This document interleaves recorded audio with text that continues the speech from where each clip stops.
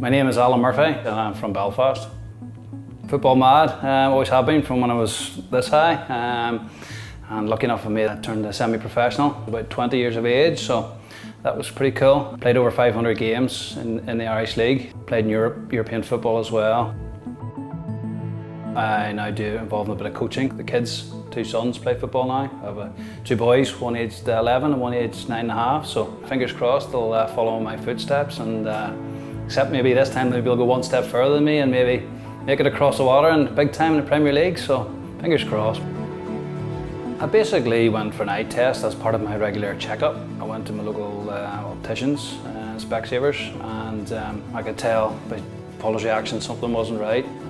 It was when I did the eye test and I looked in the back of his eyes and thought his optic disc looked enlarged and pale. That was the initial thing that got me suspicious of glaucoma. I was quite shocked when I looked in the back of his eyes and I thought I better get pressures. His pressure in his eye was higher than we would like, and that can often cause nerve damage at the back of the eye, and then that gradually eats away at the peripheral vision, and he already had a significant defect in his right eye. I was referred up to the Royal Victoria Hospital and it was diagnosed straight away that I had glaucoma.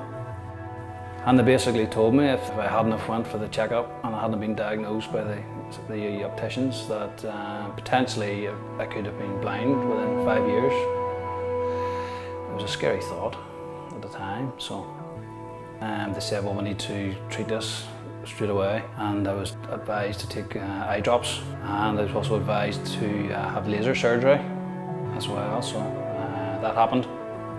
Thankfully it's kept it down low, the pressure's low, so I can get on with life.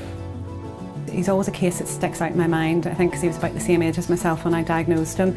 Not everybody takes pressures until patients in their practice are 40, and it changed what we did in practice. We now take pressures on everybody over 18 in our practice. I just can't thank Paula and Specsavers enough for referring me, basically. If it hadn't been for her, then I'd try to think what would have happened. My message to anybody, go and get your eyes checked. It will only take 10 minutes. Call in, make an appointment, and it's definitely worth it.